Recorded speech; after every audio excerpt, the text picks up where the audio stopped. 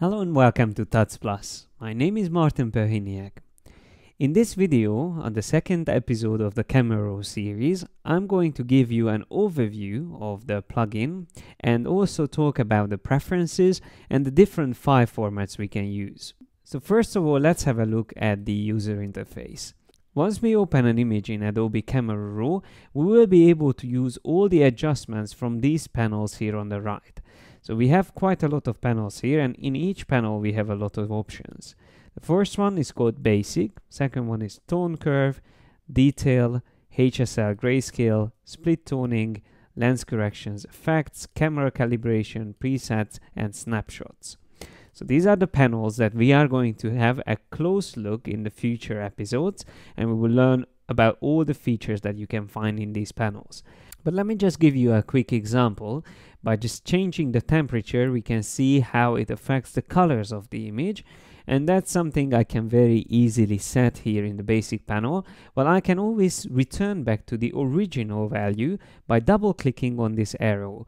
So once I double click on it, it will go back to the original captured information. And that's a big advantage of working in Adobe Camera RAW, because whatever you change to these files, these digital negative files, you will always be able to go back to the default values. So you never have to save different versions. You can just simply store all the changes together with the default values in the same file. You can even save presets and different versions by using snapshots. But I'm going to talk about those in more detail later on in other episodes. So now that we know that we have the adjustments here on the right, let's have a look at the other parts of the whole user interface. We have the histogram here on the top. The histogram can show us the tonal range of our image. So from the left, shadows, midtones, and highlights. That's where we can see how much information we have for each of these tonal ranges. And we can also show a clipping warning for the shadows and the highlights. So if there's something too close to white or something that doesn't have any color information, that will be represented with these red spots on the image. And if I increase the exposure, these will obviously expand. So I can always turn that on and off here in the histogram, or I can press O to do the same thing. And let's have a look at the shadows clipping warning. That's keyboard shortcut is U for that. And if I reduce the exposure, we will be able to see these values. So those are the parts which will completely turn to black. But by reducing blacks, we can also see them easily. So these are the darkest parts of the photograph. So now that we know how to work with the histogram, we can also see that there are some very useful information just below the histogram. That's the aperture, the first value. Then there's the shutter speed, the ISO, and then there is the focal length as well. And there's more information here below the image. We can first of all see the file name and the file extension, which in this case it shows that it's a Pentax camera that created this Camera RAW file.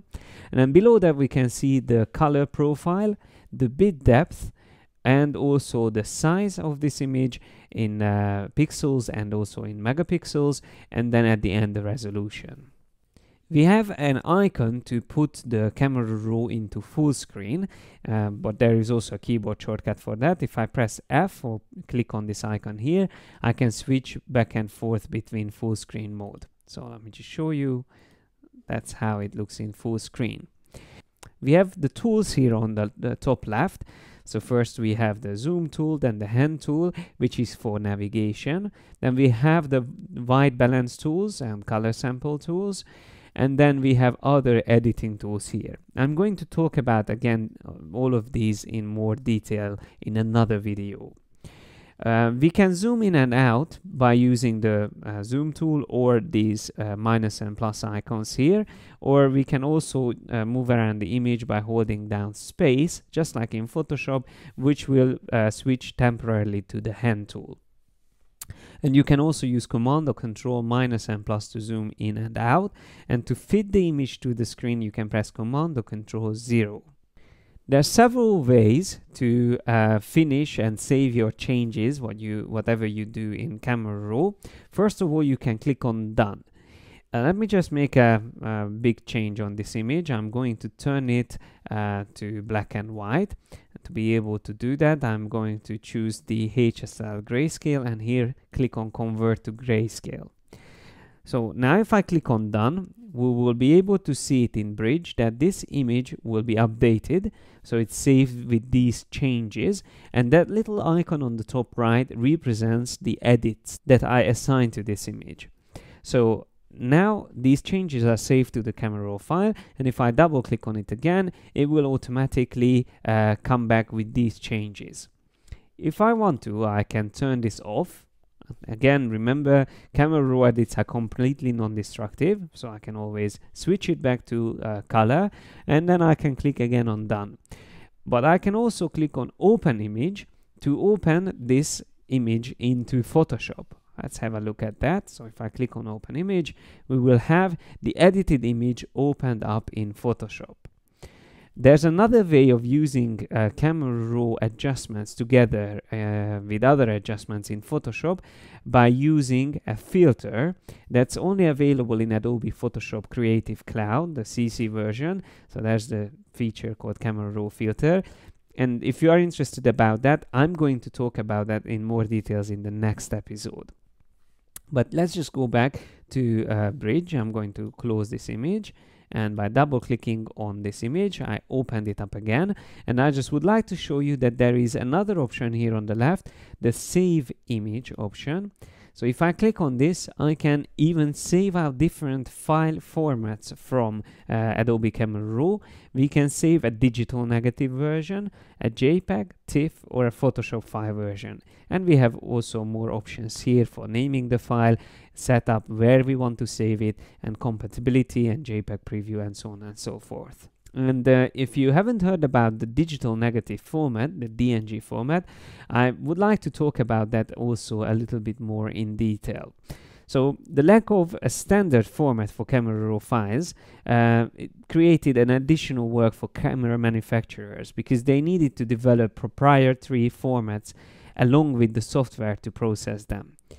It also poses a risk for end users because Camera RAW formats vary from camera to camera, even those produced by the same manufacturer.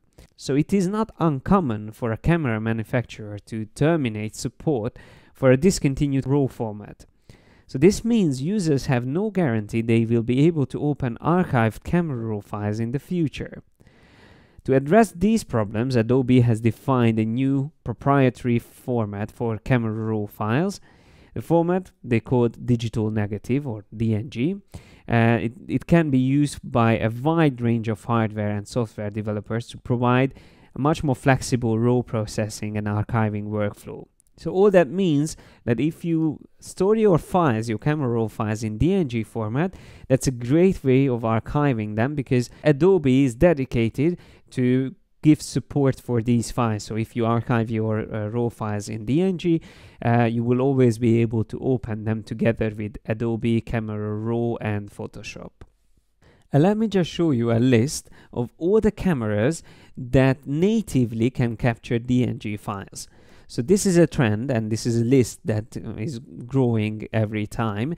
So all these cameras, you can capture your images directly into DNG format. You can't see on this list the two biggest names probably in the industry, Canon and Nikon, but hopefully in the future they will also allow to save Camera RAW files into the DNG format. And then it will become really like a standard for shooting in RAW. Another thing that is good to know is how to access the Camera RAW preferences. That's something you can find under the Bridge options. If you are a PC user, you will find it under the Edit menu. But on Mac, you just click on Adobe Bridge CC, and then you can find the Camera RAW preferences. So once you select that, you can see we have quite a lot of options here. And you probably need to know mainly about the options for the JPEG and TIFF handling, because this is something that not every user know, that you can actually open JPEG or TIFF files as well into the Adobe Camera RAW editing plugin. So if this option is set like this, automatically open JPEGs with settings, that means whenever I used Camera RAW settings on a JPEG file, then that file will be automatically opened into the Camera RAW plugin. So like this one, exposure JPEG, if I double click on it, because it had Camera RAW settings, it will automatically open here in Camera RAW. And that's all I wanted to show you in this episode. If you are interested to learn more about Adobe Camera RAW, make sure you join me next time here on Tuts Plus. Thanks a lot for your attention.